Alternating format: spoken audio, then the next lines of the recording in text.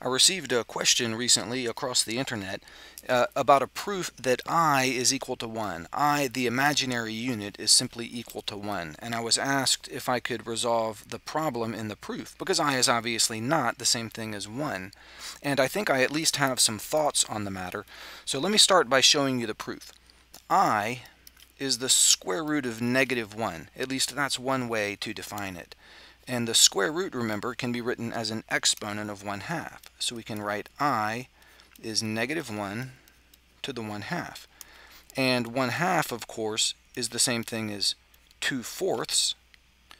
So I could say I is -1 to the 2/4.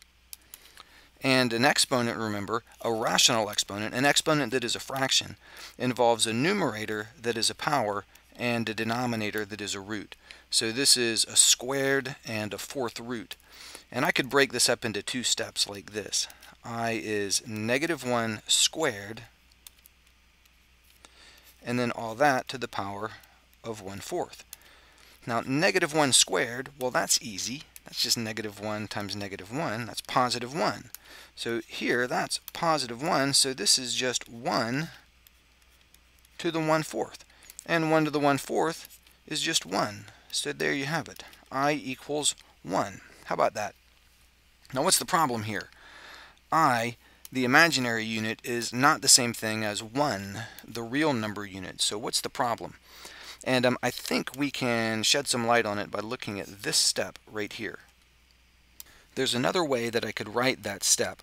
I could write I is equal to, instead of doing the squaring first and then the 1/4, I can do the 1/4 first and then the squaring. So I could say this is -1 to the 1/4 and then squared.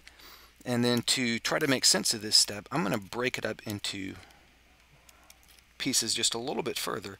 The -1 to the 1/4 could be written like this. -1 to the 1/2 to the 1/2.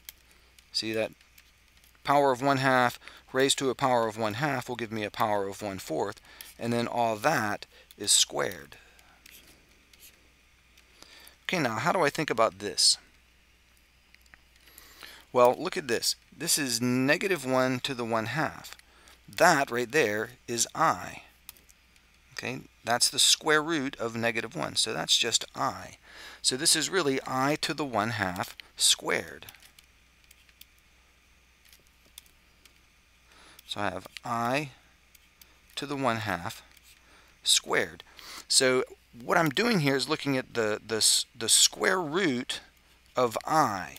And there's two ways to think about that. So I'm going to follow two branches of thinking here. One here and one here. And let's see what we get. Well, if I think about the square root of something squared, remember our definition here of absolute value. A lot of textbooks will define the absolute value of a as the square root of a squared.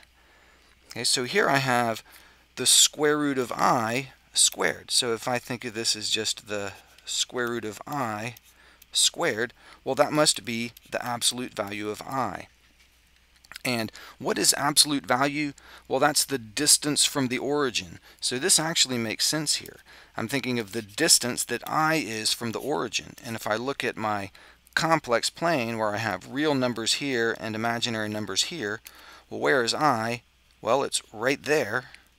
That distance right there is 1 unit from the origin. So the absolute value of I should just be 1.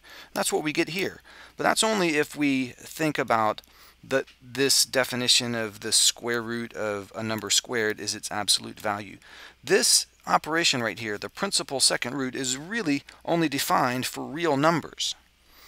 And so this definition here is our real number answer in this case. It's really the absolute value of I, because that's one way to interpret this step. Okay, but there's another way to interpret this step. Let's follow a chain of reasoning down here.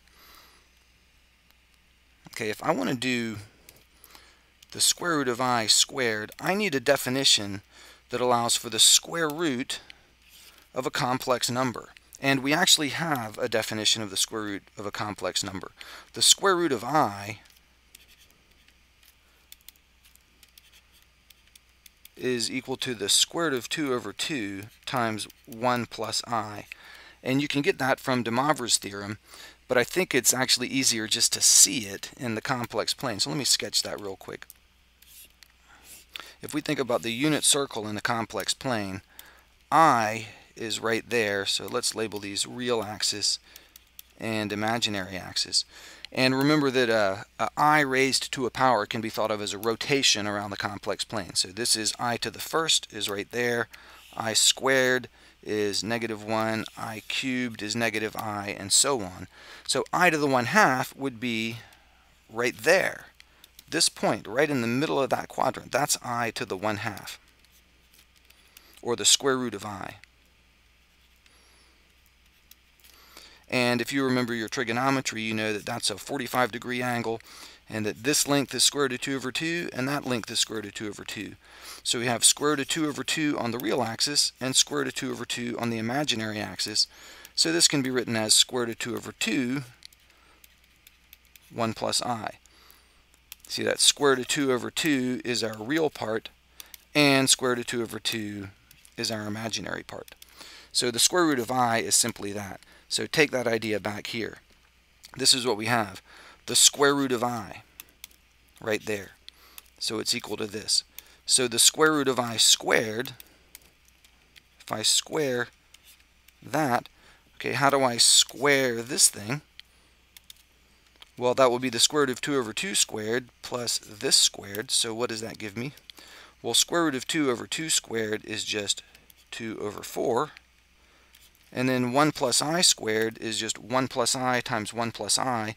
And we can do a FOIL, which will be 1 plus 2I plus I squared. Okay, 2 over 4 is just a half. So let's write 1/2. And then look here. 1 and I squared. I squared is just -1. So those cancel out. And we're just left with 2I. And 1/2 times 2I is just I. So if we really think of this properly in terms of complex numbers and a proper definition of a complex square root right there, instead of getting I equals 1, I does in fact equal I.